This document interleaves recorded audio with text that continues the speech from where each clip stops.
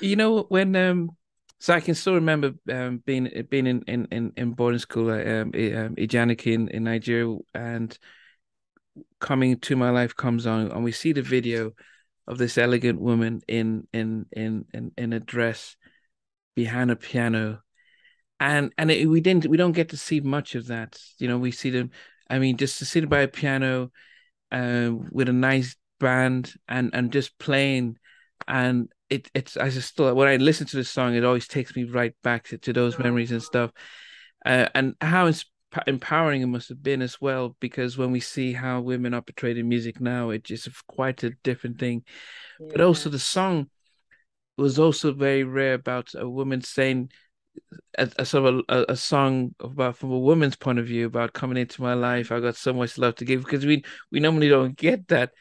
How did the song Oh, go? okay. Yeah, you know, we don't normally get women saying about, yeah, come on in. I've got so much love to give you.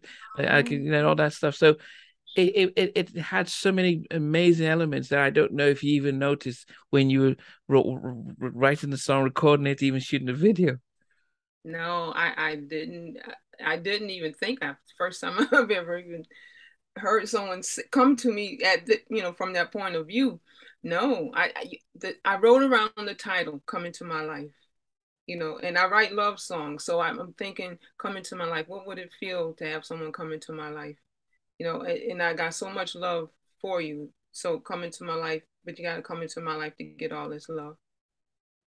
So, and I actually wrote that song around the title because I love that title, "Come Into My Life."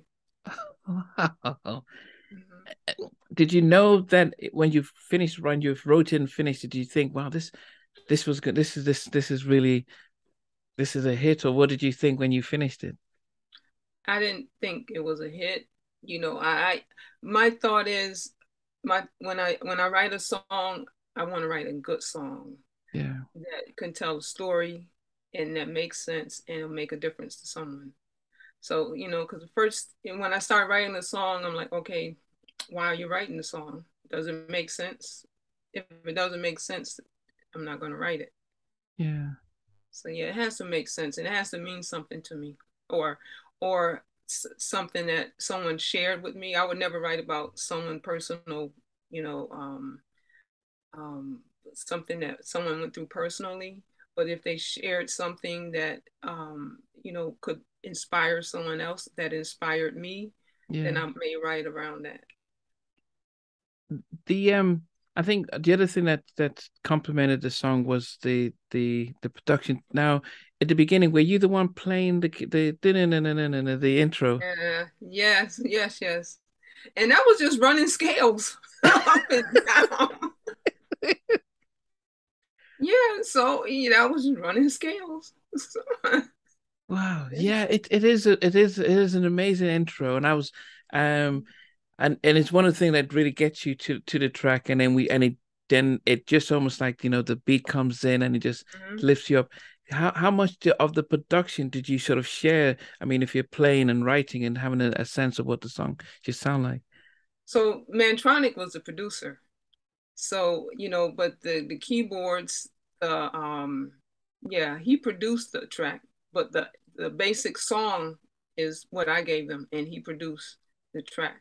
The piano stayed the same, the bass, all the basic of the song, the lyrics, the arrangements, all that stayed the same, but the drums and the overall production Oh, was Mantronic and the engineer. wow. And then even your high pitched voice in that. Whose idea was it to hit those high notes in the middle of the track? Well, it was my idea that was from the demo. I don't remember now. I wrote it so long ago. I don't remember.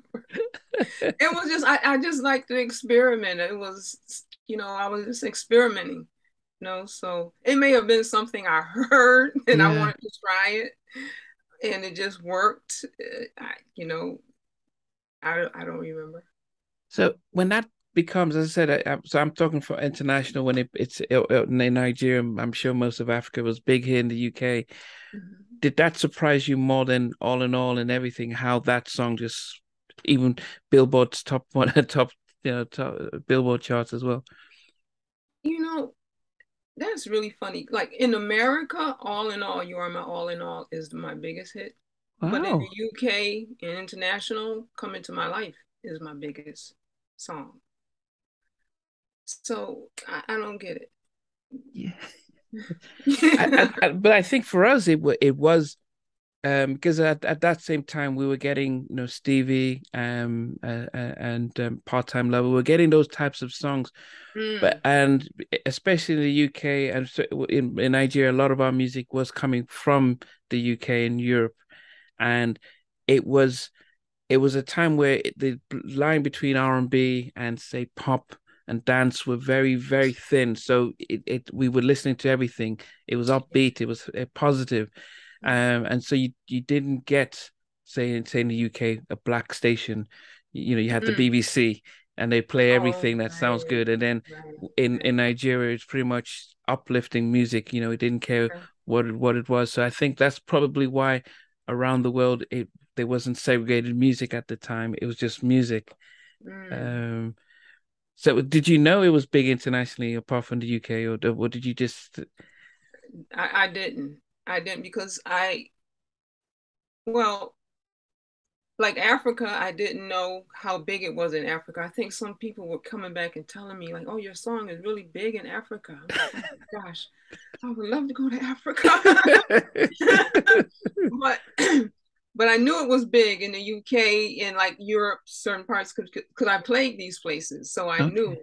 I was there to see, but I have never been to Africa and I'm still waiting for my invitation to Africa. Oh. But I mean, no, I shouldn't say that because I've been invited. But yeah, I didn't know how big it was in Africa. And I still hear that, it is really big in Africa. Yeah. So yeah, I would love to. Yeah. Well, I mean, hopefully, I mean, it becomes a thing for you to come either Nigeria or South Africa or places like that. When the album then does well, how's your family looking at it? Because does mom remember? Oh yeah, I'm glad I bought you that piano and studio time. I mean, Yeah, they were so proud. Yeah, they were very proud of me. And but thank God I had such grounded parents and but my mom would always tell me because at times I got frustrated and yeah, might have retired before I even started wow, because it was taking so long. In the beginning, it was taking so long for Sleeping Bag to release.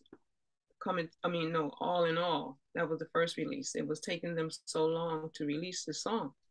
And my mom would say, okay, baby, you can always come back home because I was living in New York City at the time.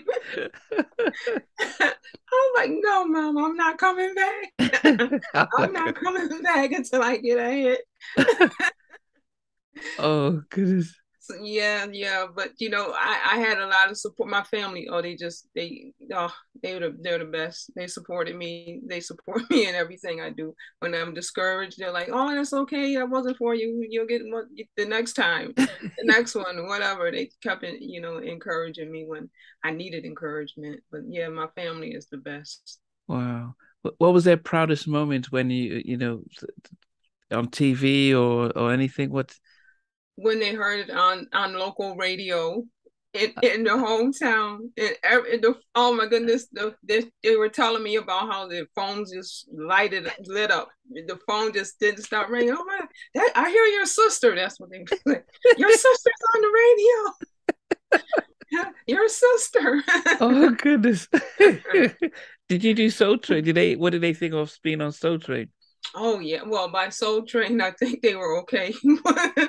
But yeah, now that was a big one for me. Meeting Don Cornelius, I choked up. I choked up. You know how once you do your once you sing your song, he comes over. Hey, how are you doing? Yeah, it, His voice is so deep, right? I choked all the way up. are Seriously, you I was serious? like, hello.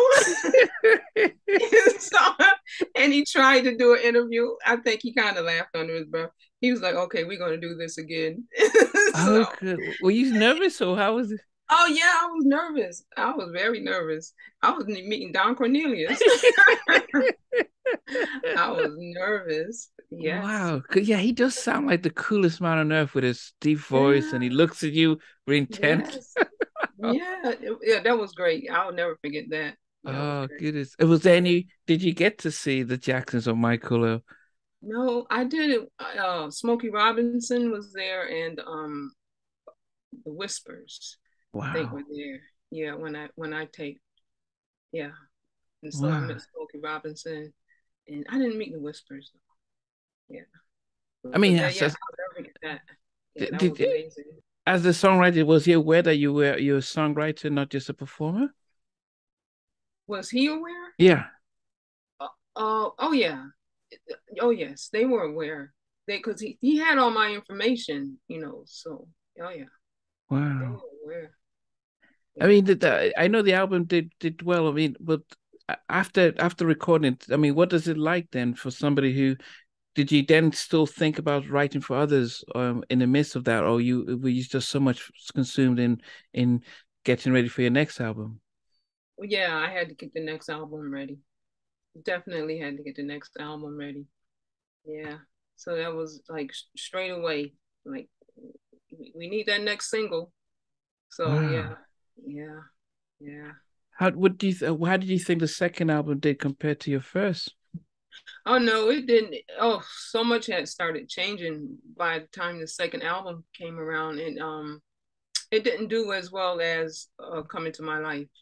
You know, the label had started changing, the industry had started changing, and so that was a totally different experience, I would say. Yeah, that was totally different. I think Mantronik may have left the label at that time, but the industry was changing. Like all the record stores were closing down. The It was a weird time. Yeah, Sleeping Bag was going through their thing. Yeah, it Wow. was.